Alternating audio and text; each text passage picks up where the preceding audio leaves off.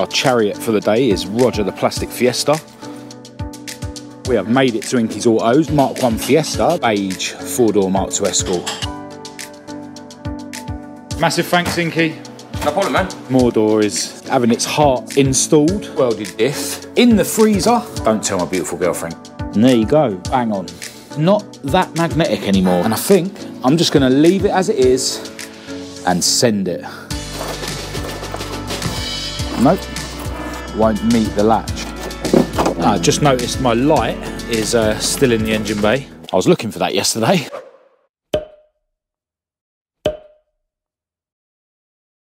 Hello and welcome to this video. I'm Marcus Hayes, and if you've been watching my videos recently, you would have seen that I'm having quite a lot of bad luck in terms of getting Maude, my Maude Mk2 Escort, and Esther, my ST170 powered Mk1 Escort, back together to get them both back on the road. In the last video, I realised that this diff that was given to me by my friend Matthew and then welded up by the guys at Inky's Autos is actually not the correct diff for my car. I think this is an Atlas diff because it's a bit bigger than the English diff. But today I'm hoping to rectify this situation and actually get myself in a position where I've got the correct welded diff to fit to Maude. Our chariot for the day is Roger the Plastic Fiesta. And in his boot, we've got an actual English diff. Got to send a massive thanks out to David Coogan for sorting this diff out for me. Really, really appreciate it. And I will be removing this crown wheel and giving that back to him because that matches the pinion that's in the diff that this came out of. All right, so we're now going to make our way to Inky's Autos, which is exactly where we went exactly 1 week ago when we picked up the other welded diff and when Inky tried to save Maude's spring shackle. But yeah, always cool to catch up with the guys at Inky's Autos, and yeah, they are absolute wizards with the MIG welder. All right, we have made it to Inky's Autos, and as usual, there's plenty of classic Ford-based shenanigans going on. Tony's playing with his Mk1 Fiesta that we haven't seen on the channel before. Really like the colour green, and it looks really cool sitting on the Lotus steels. Tony, of course, owns the mint red 4-door Mk2 Escort that we've seen loads of times, but the weather's getting a bit too poor to bring that beautiful thing out. On the engine hoist, we've got a 1600 crossflow and gearbox. This belongs to Dean, who owns the Project Smoothie Mk1 Fiesta, but he also now owns this really cool beige 4-door Mk2 Escort. I wish people would stop buying beige 4-door Mk2 Escorts, making me feel bad about how I've neglected Heidi. But yeah, this thing's so cool. Check out the brown vinyl roof and the brown interior. Such an awesome thing. Yeah, really cool GL. Loving the mini lights that it's sitting on, and actually this thing's come with quite a few goodies bolted to it. It's got gas adjustable rear shocks and a Blackline LSD. Dean bought it without an engine, and as I say, that 1600 is going in today, I think. Over here we've got Jamie's box that we saw last time we were down here, and yeah, down here we've got a pair of rear suspension swing arms to go on the Sierra estate because yeah, the ones that are on the car are dangerously rotten. Now, while I've been admiring all the Fords down here, Inky's already made a start on getting this diff ready for me. He's just removing the crown wheel, which I'm going to give back to David, and yeah, then it'll be time to wave the MIG welder at it. Again. Deja vu for you, mate. Yeah. Done this before. Yeah, it's all good fun though, so we love it, don't we? The crown wheel was really difficult to remove from the diff. She'd putting up a fight. Stuck on a burr. Ah. But with the burr ground away, it then slipped off nice and easily. Whee! Precise measurements, look at this, look. Wallop. With some metal cut out to reinforce the job. Safety first, yeah? Inky attacked the diff with his MIG welder. One side down, one to go. Welding is complete. Massive thanks, Inky. No problem, man.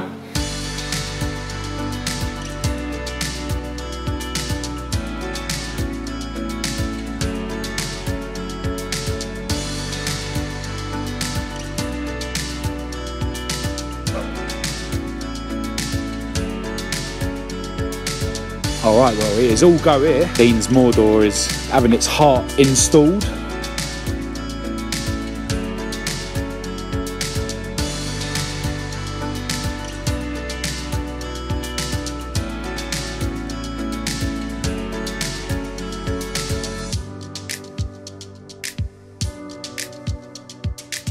And that's how you fit a lump into a Mk2 Escort when you actually know what you're doing.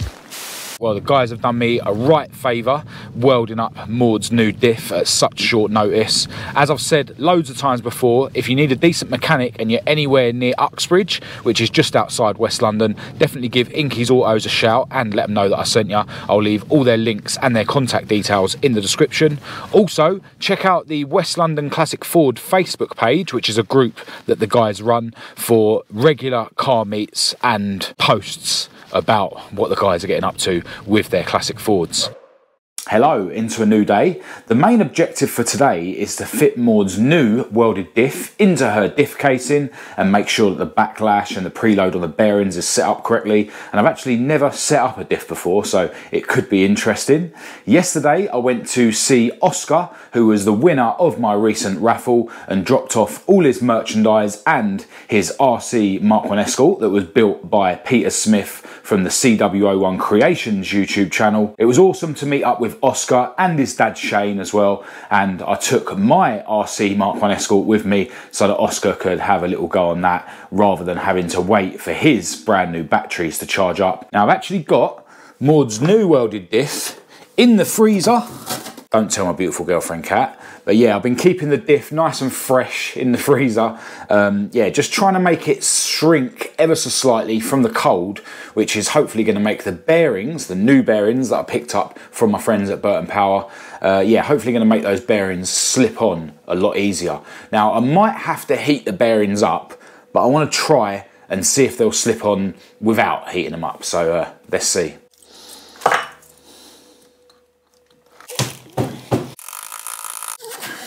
And that is fully seated all the way around. And I think these races have to be used with the bearing that they come with. So I think I'll just take a picture of this side of the diff and then put this in this box, and then we'll just mark it. So I know that the one with the mark goes with the one that I've just taken a picture of. Oh, this hammer does actually have a little rubber bit you can add to it, so. And there is the second bearing, fully seated. It's actually giving me frostbite, keep touching it. So now I need to get myself round to Maude's garage to carry on with this job, so I'll see you around there now. Alright, so over here I've got Maude's diff casing, and I've just given this a clean out with brake cleaner.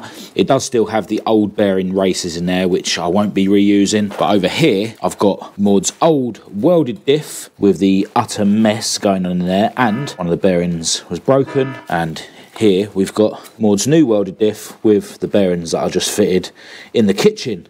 Now, before I do anything, the first job is to transfer this crown wheel over from the old welded diff to the new one.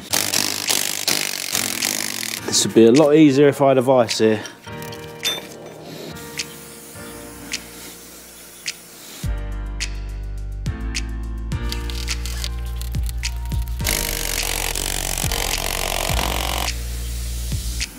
Alright, so now the crown wheel's fitted, I can actually think about getting this into the diff casing.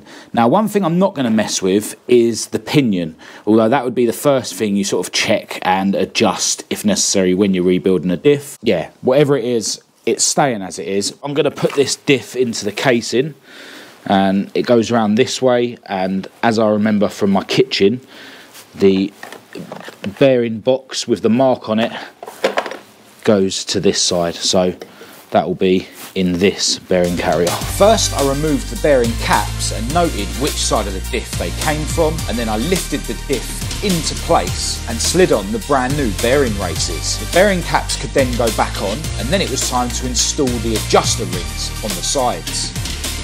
I removed their retaining clips, but then realised I was going to have to loosen the caps again to get the adjuster rings in.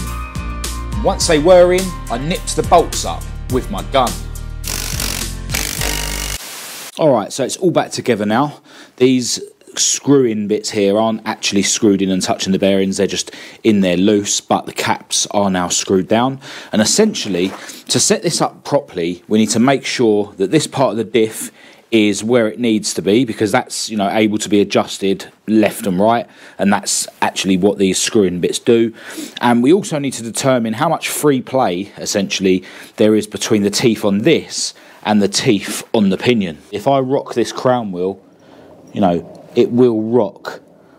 So it's not fully engaged with the pinion, you know. There is like a little gap there, and that's what they call the backlash. So essentially it's the amount that the pinion has to turn before it actually like engages with the crown wheel, you know. Instead of being meshed like this, they're sort of like this. So there's a bit of play there. So where this is, in terms of left and right, controls that, you know. If you move this way, it's going to be obviously tighter against the tooth in the pinion, and if you move it away, then it's going to increase that gap and increase the backlash.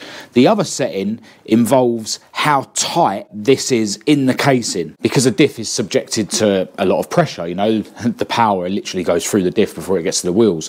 So, you know, it has to be in there tight enough so that it's not going to move around from, you know, the torque of the car. And yeah, as well as these screw-in things controlling whereabouts the diff is, you know, how much pressure they're essentially putting on the bearings once it's all done up determines how tight this is in the casing.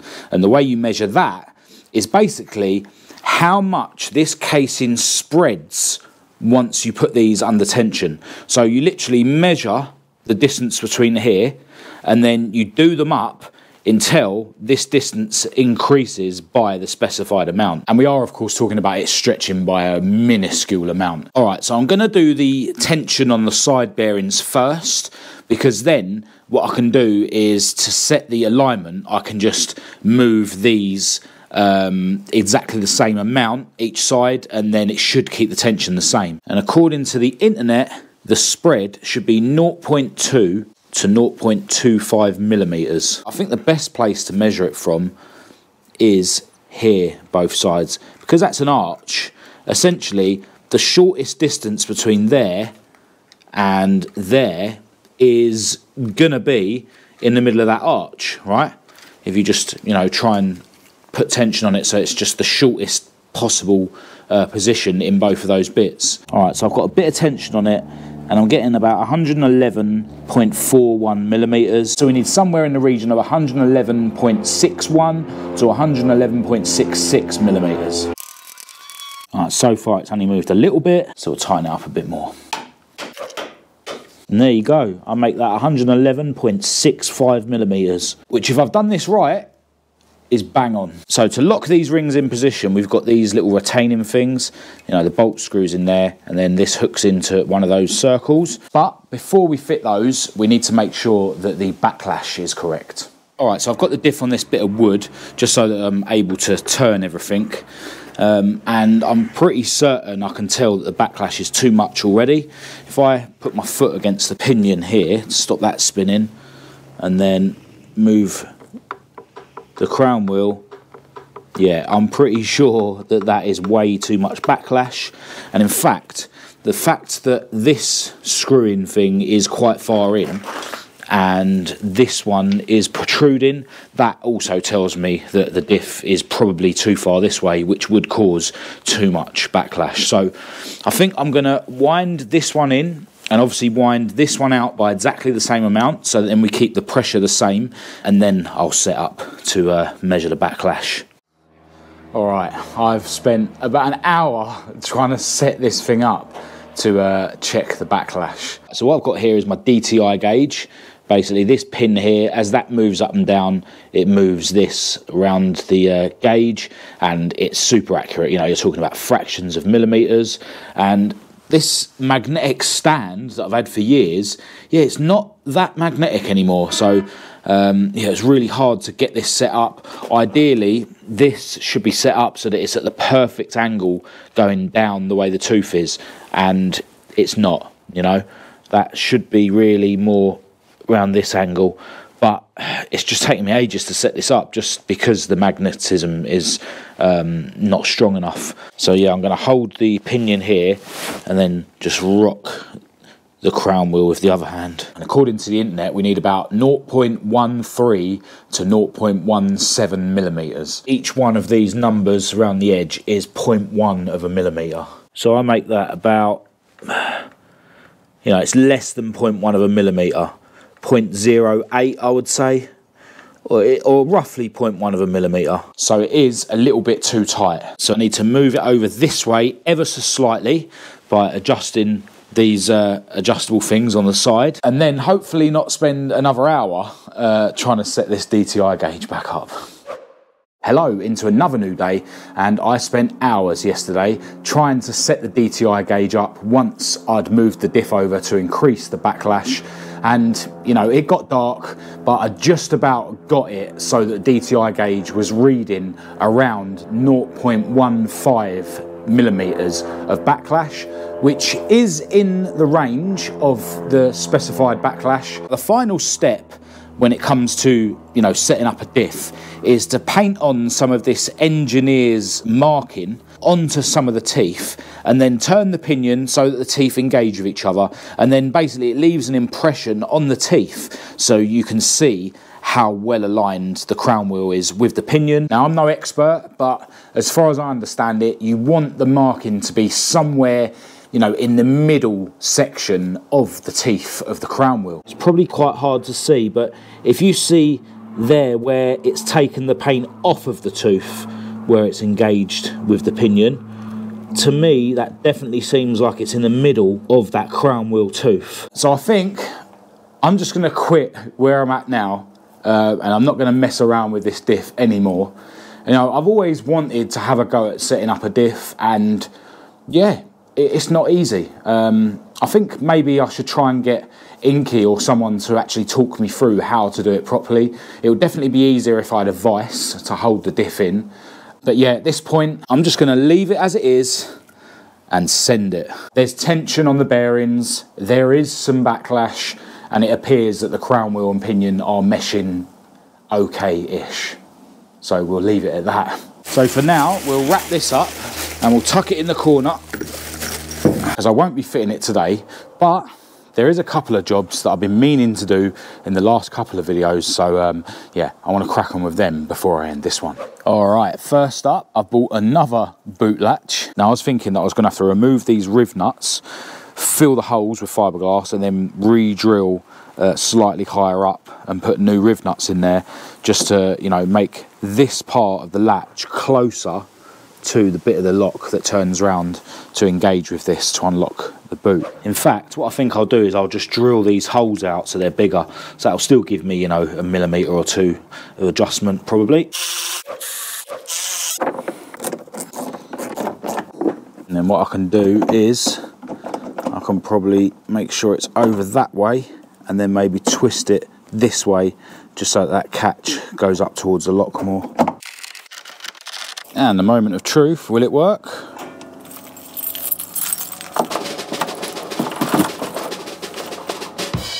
Nope. The lock won't meet the latch. It was actually sliding over the top of it like that. So now I'm looking at maybe moving this down a bit.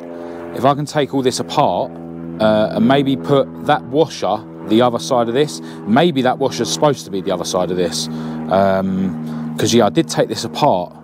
I can't remember why. Oh yeah, to tap the thread on there. I did actually take this apart. So maybe my whole issue that I've been having was that I put this back together in the wrong order. So yeah, I'm going to try and see if that washer will go the other side of that plate. And it's not really going to work because this has to lock in with this bit. Maybe I'll just have to bend this a bit. If I can bend that down maybe. Let's see.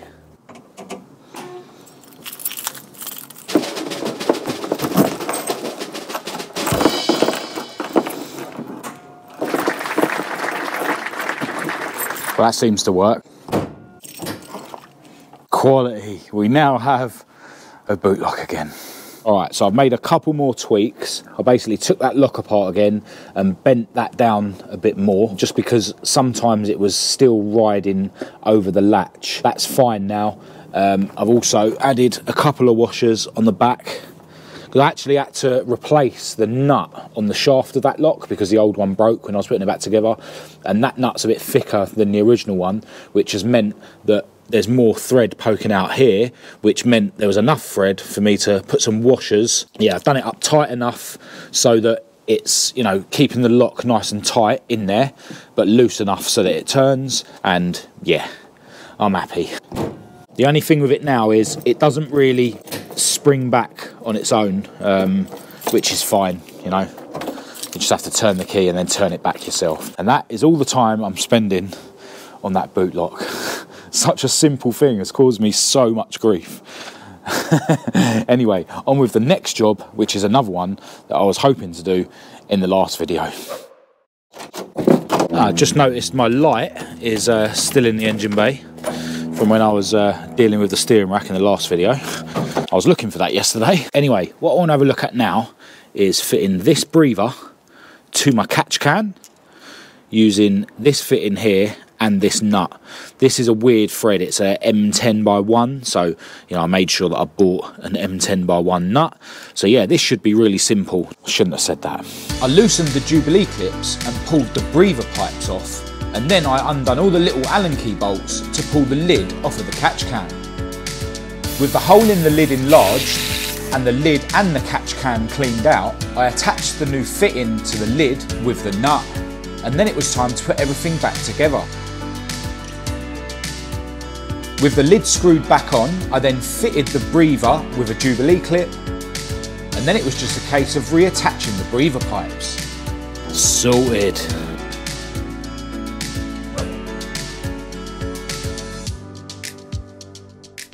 Alright, well, this video was yet another one where I assumed I was going to get Maude back on the road, but yeah, setting up the diff definitely turned out to be a bit harder than I was expecting, but that is at least partly down to the fact that my DTI gauge stand has lost its magnetism. I'm still not fully trusting that the diff is set up correctly, but you know, it's only got to last longer than the next half shaft to snap.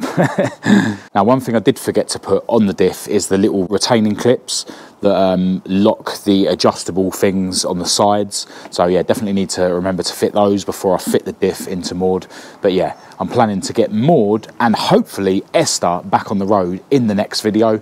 This morning I went to the grinders to pick up Esther's can buckets, and I actually took a few more down to them and changed my mind about how much to grind one of the ones that I'd already taken down to them. It's all very confusing, but if I've done my calculations right, every single bucket should be absolutely perfect apart from one.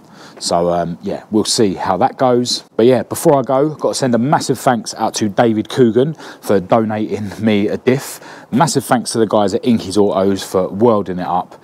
And as usual, massive thanks to all you guys that regularly get in touch with your advice. I'm sure there's going to be some advice about the way that I've set the diff up, but at the end of the day, it's just a welded diff.